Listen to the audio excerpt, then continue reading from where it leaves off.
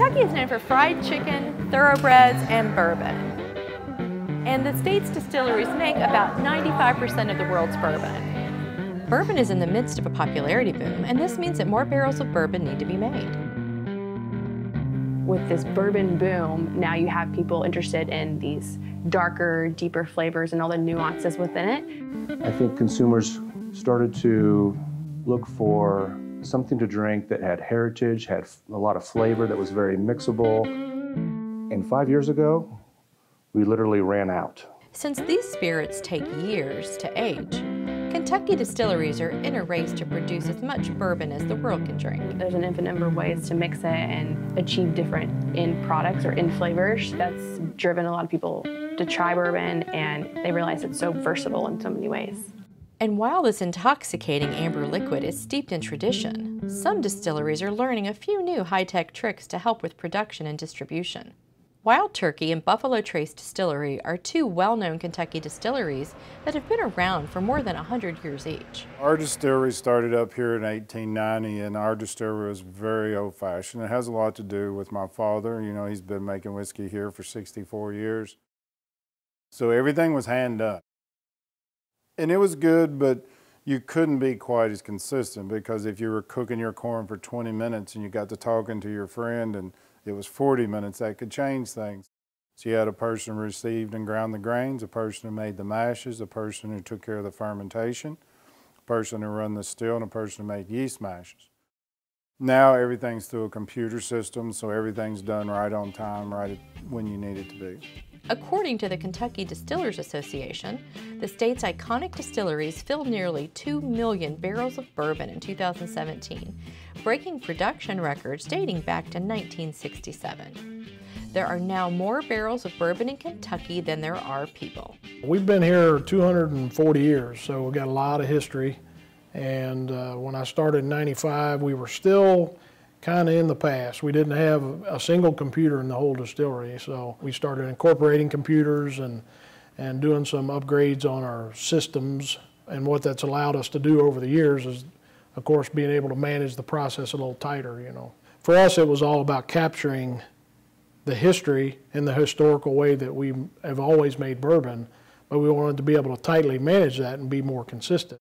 We built Warehouse X in 2013 to allow us to look at the environment and focus on the variables like wind or airflow, temperature, humidity, and sunlight, surface temperature on barrels, pressure inside the barrels. So we're able to focus on all those things, and we hooked up basically digitally where we can get data continuously on the 150 barrels that are there in 5 different chambers. And so we are able to explore those variables in all those chambers, and then, of course, collect data and learn how these barrels are aging, what temperature changes due to the barrels, the fluctuations in pressures and surface temperatures. And it's about a 20-year experiment. So at the end of the 20 years, we're trying to be able to explain why a barrel tastes the way it does, aged here in Buffalo Trace.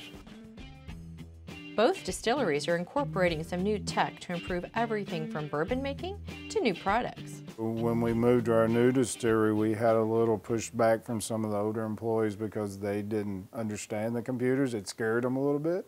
There was a lot different than what we'd been used to. It changed the level of our people working here, because our mechanics were what I called shade tree mechanics. They had wrenches in their pocket, and something broke down, they were tearing it apart to figure out what it is, where now you have electrical technicians that walk up and plug a computer in to figure out what's going on.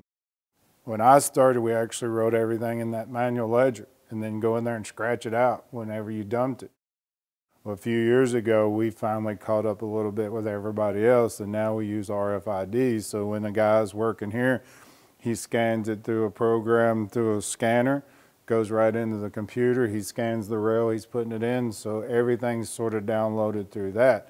Where for years we were manually inputting every bit of that information in a computer. Now it's done through the RFIDs. Upstarts such as Bardstown Bourbon Company are also working with state-of-the-art technology. I got my start back in 1972 at Maker's Mark. In 1988 they asked me to become master distiller. So I oversaw the whole operation for 15 more years. because of some beneficial changes, I retired from down there, but I really wasn't ready to quit.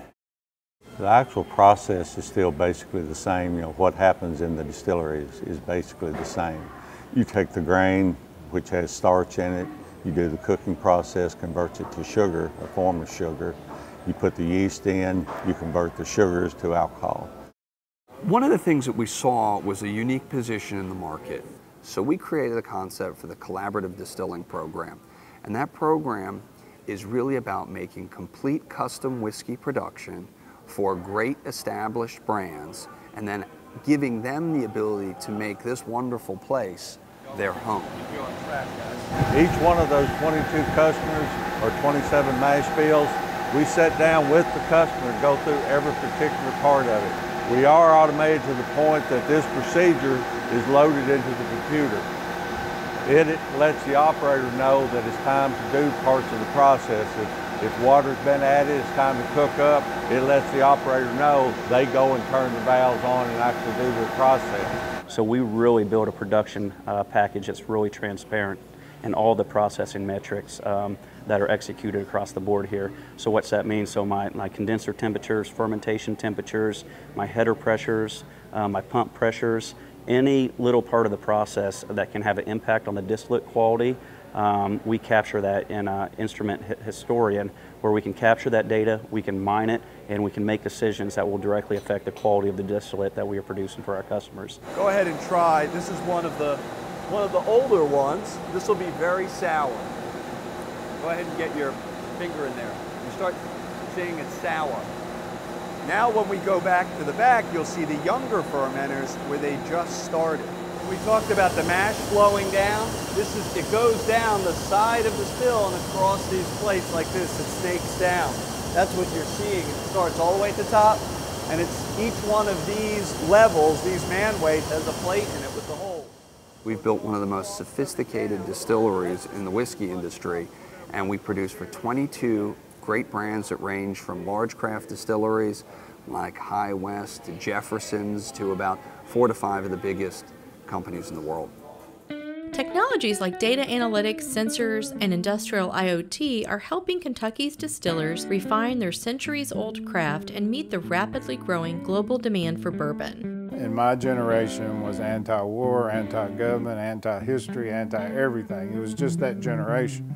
So we didn't want to do anything our parents or grandparents had done. Most of them, it was all about vodkas and gins and stuff like that. Now it's totally opposite. I mean, it's all about bourbon drinks and brown spirits, and it's amazing to see what's happened.